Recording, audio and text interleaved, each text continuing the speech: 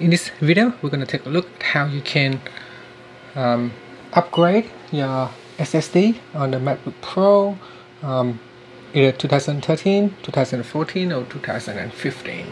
Now before you proceed to upgrade your SSD card, you should back up the operating system and your data to a backup disk so that later you can restore all your data and operating system back to the new hard disk. So what you want to do is click on the Apple, click on System Preferences, and then in here click on Time Machine. Using Time Machine you can select a backup disk and then you can backup to an external hard disk drive, which later we're going to use to restore it back to your new SSD upgrade device. So once you have backup, we want to shut down the computer. So we're going to shut down the computer. Okay, now there are 10 screws that we need to take out. All these screws, they are come in different size, so make sure that you put them in the right order. Don't mix them up. So here's the first screw, what it looks like. So you can see the size of the screws. So continue to take out all the other screws. Make sure that you place them in the correct order so that later you can put the right one back in the right hole. So remove the 10 screws. And then we're going to take out the back cover. Just put your finger along the back there and pull up. They are very easy to take off. And that's the back right there. Okay, next we're going to need to disconnect the battery connector. And just put your finger and lift up the battery connector right there at the center. Lift it up high enough so that it will not come back down, otherwise you may cause short circuits if you are in the middle of removing the SSD drive. So just lift up like that and let it hang out like that. Next we're going to remove the screws. There's one pentel of screws that's holding down the SSD drive. So we need to take out the screws right there.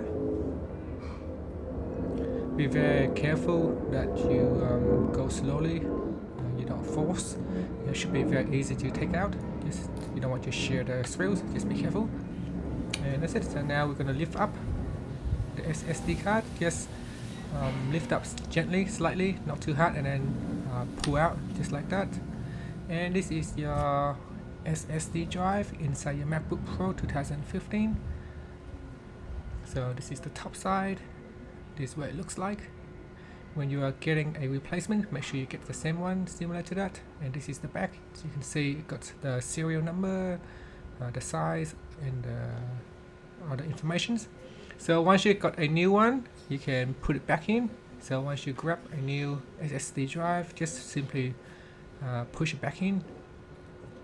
Now again, tilt it at a slight angle and then push it into the slot like so, and then place it down with no force. It should come down gently. And then now we're going to put the screw back on. Again, when you put the screw back on, do not use too much force. It should be nice and easy. And that's it. So now after that we're going to reconnect the battery connector. So push the battery connector down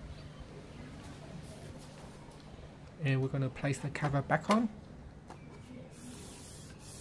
Then put the screws back on in the correct place. So make sure you put the right screw in the right spot. Next up, we're going to start the computer. Now we're going to need to press on the Command and the R key together. So press and hold down Command R, and then with the other hand press and hold to the power button. So push and hold and wait. Wait until you see the Apple logo appears, and then let go of the power key while continue to hold down the Command and the R keys. So now you can see I let go of the power button but continue to hold down the Command and the R keys.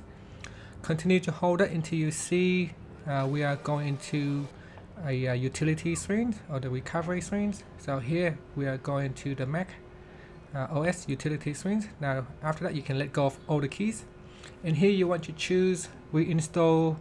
You want to choose restore from the Time Machine. So we're going to choose restore from Time Machine.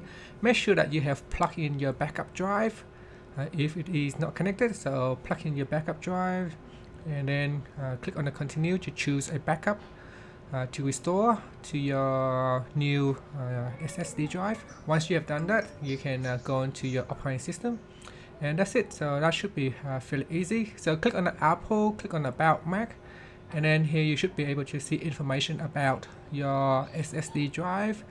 And when you purchase, make sure that you purchase the right one. You don't want to buy the wrong one and end up having the wrong one for your laptop, and it might ruin your MacBook Pro. Thank you for watching this video. Please subscribe to my channel for more videos.